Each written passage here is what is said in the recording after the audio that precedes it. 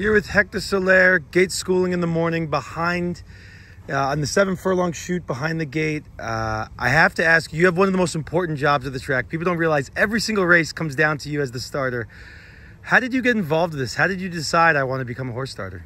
Well, I have told people before that I grew up around in farm. I grew up around horses, cows, and everything, and we used to get on horses and to take the cows to pasture, and that's how I got involved in horses. Then my family was horse racing fans. They used to watch it on TV, they used to listen to radio, and I was always listening. And I was interested when I see the colors on TV and the gate schooling, and that got my attention, you know. And my father took me to the racetrack El Comandante back home in Puerto Rico, and it got so much more interesting, you know. I see the colors and everything was so interesting. And well, I was a minor and I came to United States and I went to school and everything, but I always have that racetrack in me, and by coincidence, when we came to Philadelphia for the very first time, my neighbors used to work at the racetrack at Philadelphia Park, and they invited me one day to feed the horses, and they got me in the trunk because I was a minor, I had no license, so they sneaked me in the trunk and we went to feed these horses, and I hear the bugler announcing the parade, and that was rare. So I walk out and it happened that we was right by the rail, and I woke up, I went up the hill and I see the starting gate was parked at 5 furlongs and we was right there. And well, I heard the commotion inside the gate, horses rearing up and the yelling, the guys doing their stuff. It was so, I say I would like to be one of those guys someday, you know. So I started walking horses then, and then I became a groom with Joe Orsino. And then when we came to Belmont Racetrack, there is a good friend of mine named Frankie Delgado. He used to be a security officer, and in the morning he used to ride horses for Joe Orsino. And he asked me if I ever wanted to work at the gate. And I said, yeah, of course. So he introduced me to Bob Duncan. And that's how, you know, that's how I really started. He told me that he needed someone part-time, and whenever the guy gets sick or go on compensation or, you know, go on vacation, they needed a guy to fill in. And I did that for about 1.5 years until I got the steady job. And I was the most happiest guy ever, because I was doing something that I wanted to do since I was a little kid, and then get to be part of the team and do it. That was something so amazing. And that's how I became to work at the starting gate, and I've been here 23 years already. So you mentioned team there, and that's a very important thing. Tell me about the team and how it works with assistant starters and the head starter. Well, the team is, obviously, that's for the head starter, the team is his main tool, because without the team, there is no starter. Or for example, people see a head starter taking great start.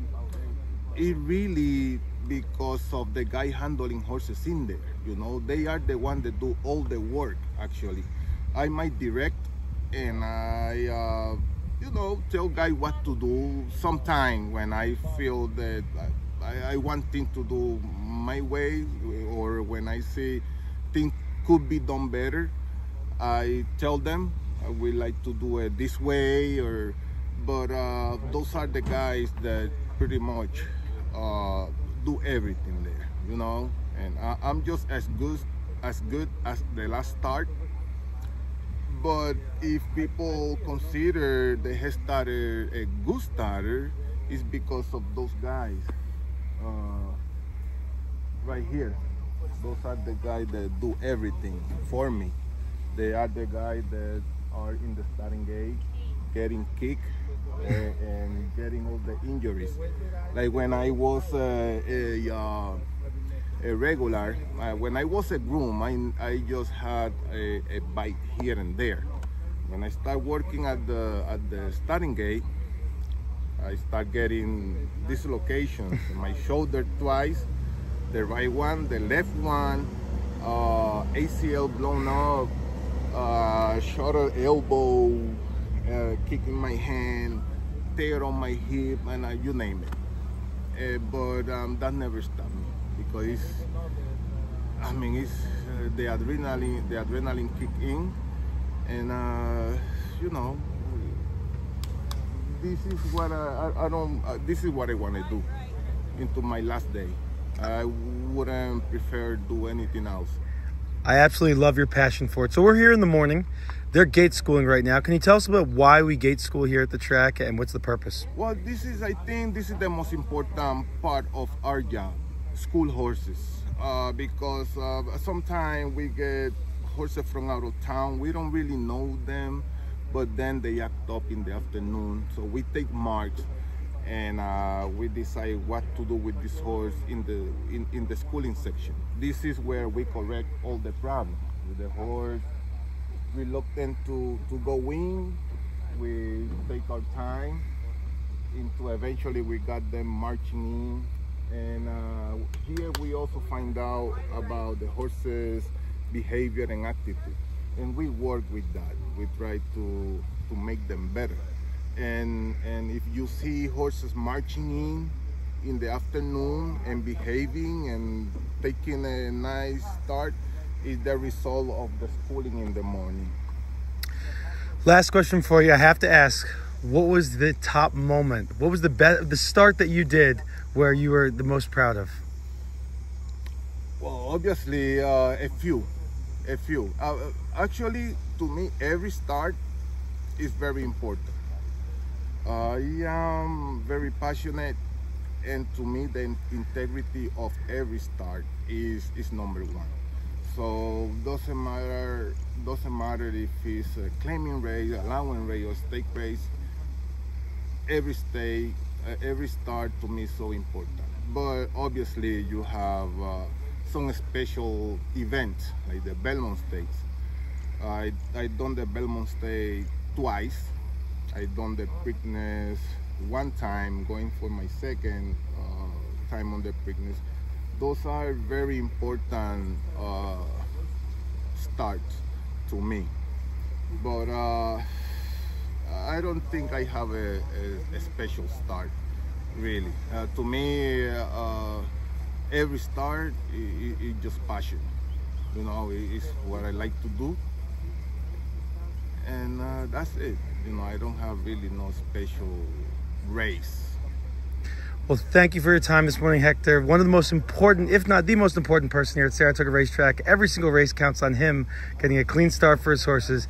We thank you and good luck with the rest of the meet. Thank you so much. My pleasure. Here with Mark Hennig back in the backstretch of Saratoga Racetrack. We've got the Union Rags going. You have Mashney Girl. Can you tell us a little about how horse has been training? She's doing well. You know, we've been running further, but this will cut back in distance. But you know, it seemed like the mile race did not go. It's back up for Sunday, but I think we'll probably go in the sprint and see how she does. Anything going on this year? You know, it seems like some of those races have been filling. This is sort of a smaller field than we're more used to on the Union Rags. Anything you see in these smaller stakes fields that we've had at the Saratoga meet so far?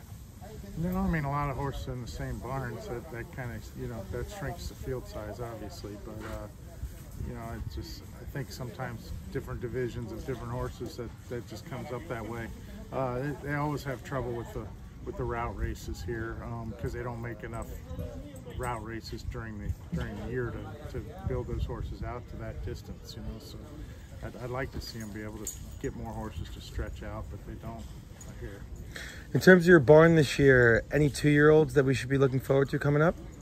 I ran a filly yesterday that I think will be all right in the long run. She was third, but I'm not going to really name any others at the moment. Well, good luck in the stakes tomorrow. All right, thank you. Ready? Yeah. Okay.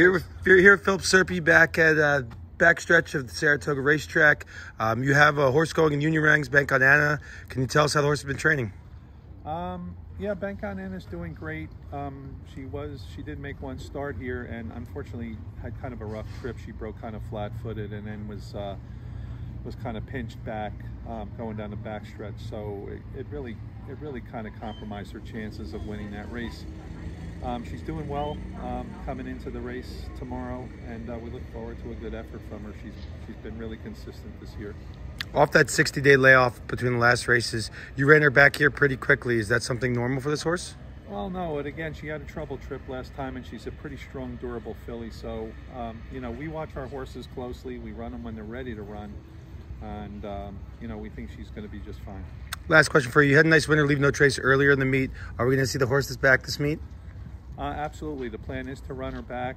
We're just looking at our options right now. You know, possibly the filly stake here the day before the meet ends, the spin away, and but we're going to get a couple of works in her and see how that goes. Thank you very much, and good luck in the stakes tomorrow. All right, thank you.